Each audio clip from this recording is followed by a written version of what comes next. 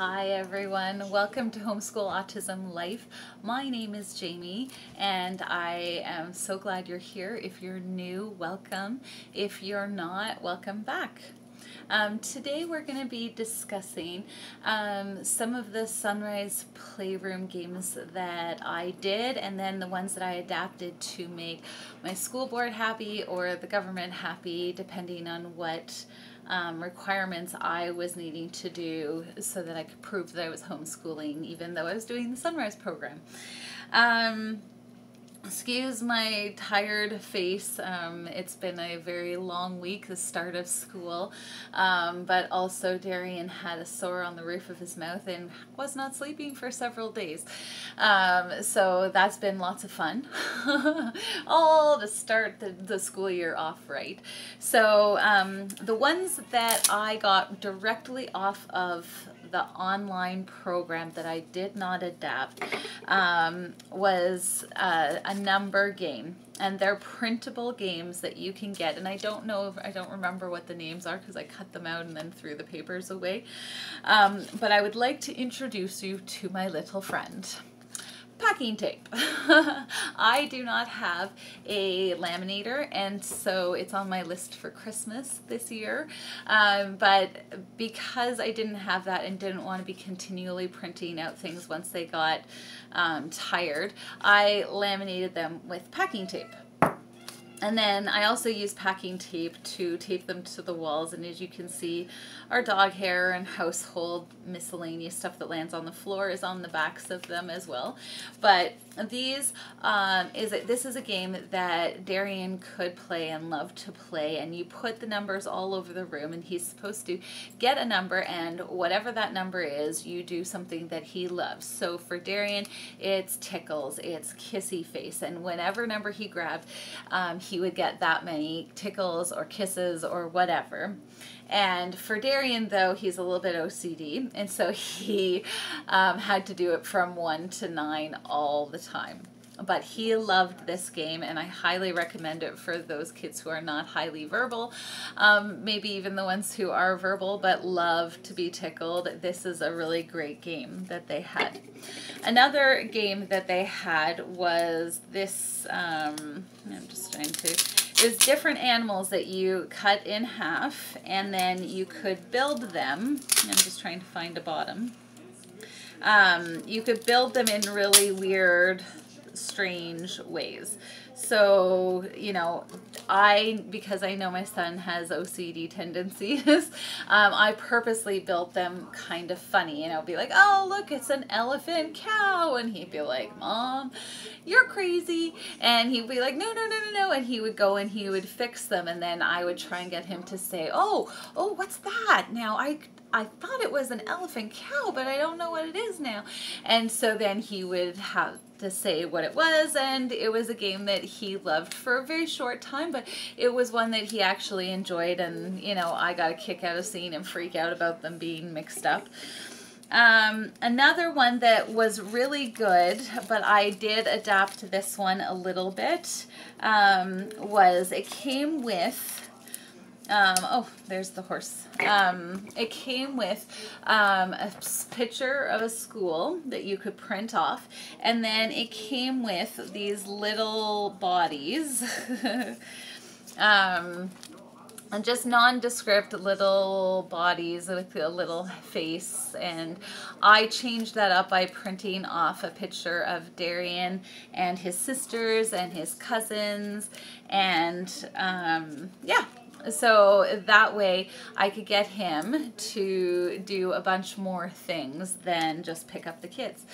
It didn't come with a bus, but I'm sure if you went to Google Images, you could probably find a bus. But my girls came home with this after a safety day at school, and so I laminated it with my packing tape, and I also labeled it Darrion's Playroom School Bus.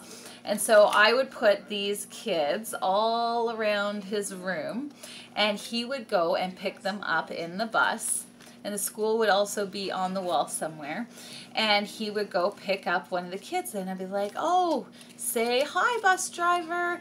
And that was the start of it. And then I'd have him say hi to Sienna, and then he would stick them on the bus. And then he'd pick up the next one. Hi, Nara, welcome to the school bus. And then, hi, Darrion. And he would drive this to the school bus. And then he would take them off the school bus and put them, hi, welcome to school, Darrion, and so on and so forth. And it was a really fun way of, you know, just helping him recognize people's faces and names, and doing it in a timely fashion, not as long as it usually takes. And then also getting him to do an activity that has several layers, different steps. And yeah, he seemed to really enjoy that. And so I'm going to incorporate that again in this next school year. And I'll tell you all about it next time. Another game that I did was for geography. I needed to have some sort of social studies program, and so I did geography, and I printed out just from, or photocopied from an atlas, really quite big pages that I kind of taped together with my handy best friend, and put these little arrow stickers up, and then I would have him dry erase and put the name of the continent. Now that was the first step because I wanted to morph into something else. So again, on YouTube, and I will try and find this video to link down in the description box below.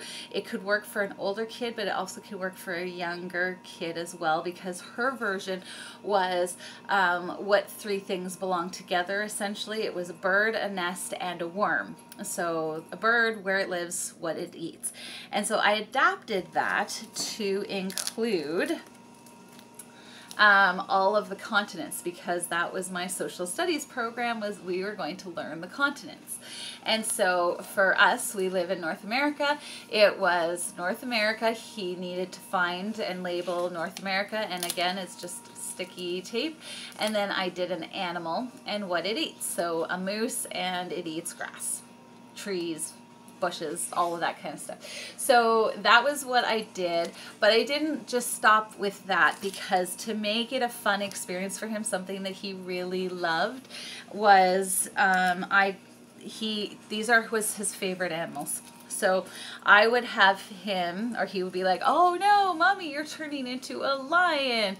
And I would transform into a lion, roar, and I'd shake my hair out, but I don't want to do that right now because it'll wreck the dew.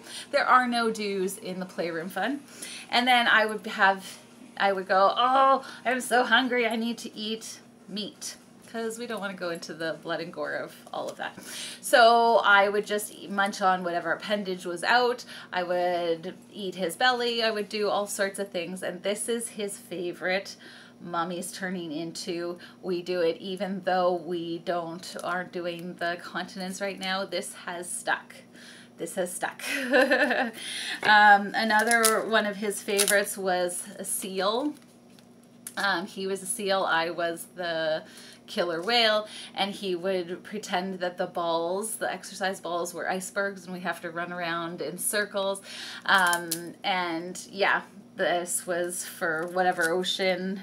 Another one that he loved was just a blue whale, and blue whales eat krill, and I don't know if you can see that.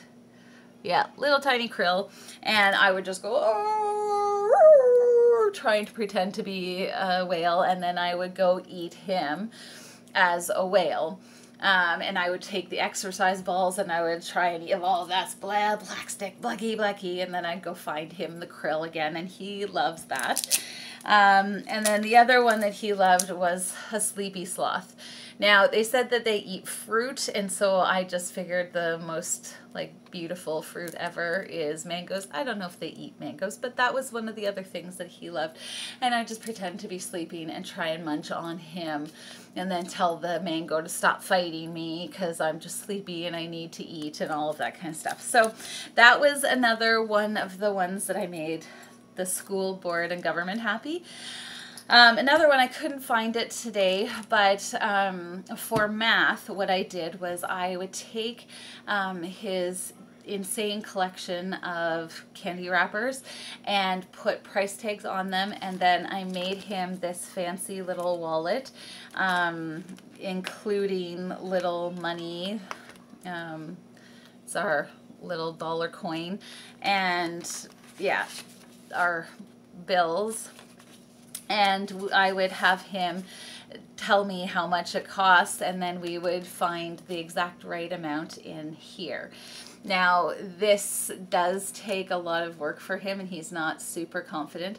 Plus, he was really irritated that I took out his collection of candy wrappers and put them in his room. So I had to adapt that and instead put them in the photocopier and photocopy them and put them. And then he was okay with that. But otherwise, it was like, no, Mom, they go in the living room. And I'm like, no, they don't. They go in the garbage. They go in the garbage. But yeah, no, for him, they belong. Oh, are you okay, bud? Yeah. So this was a game that I did math, and people seemed okay with the fact that I was doing math in this way. Yeah.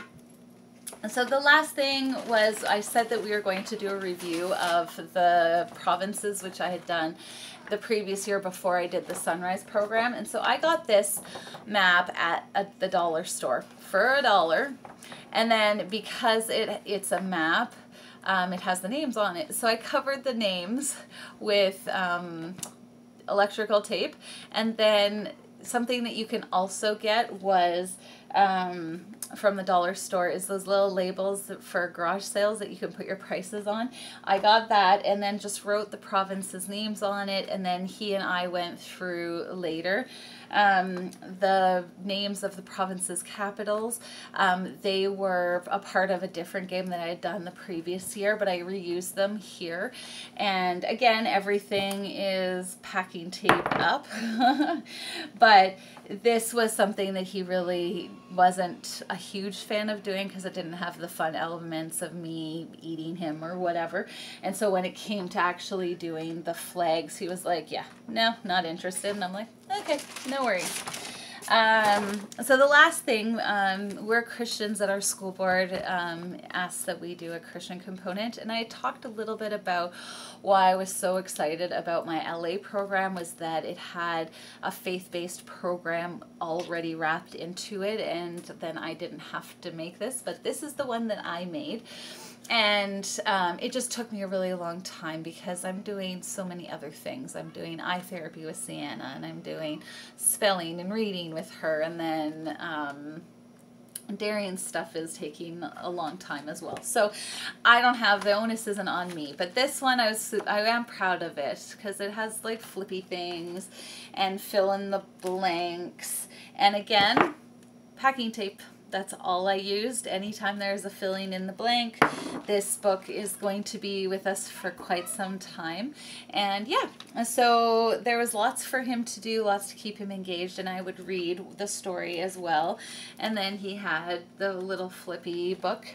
Last thing that I really felt was important was I had watched something called Patterns of Evidence, and I will link something down below for you, but it was talking about the actual archaeological evidence of these things actually having existed, and we never hear about that. And so for the purposes of, you know, grounding my children's faith for themselves, I want to show them the evidence of what's actually out there archaeologically.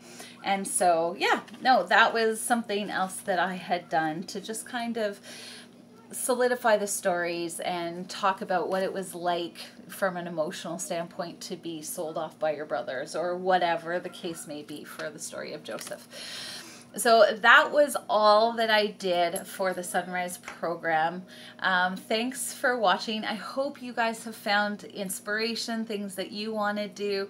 Remember, this little friend will save you so many dollars and cents. And if you want to see anything else, if there's something that interests you, let me know down in the comments below. Like, so we can widen the audience or the the commercial. I hope I'm a commercial for the Sunrise program. And thank you so much. I am so excited about the next couple videos. They're going to be about what I'm doing for this year, and I am so excited about that. We did our first day of LA today, and he did so awesome. So I am super pumped, super excited about the next couple of videos, guys. I hope you have a wonderful day. Enjoy the sun. Thanks for watching.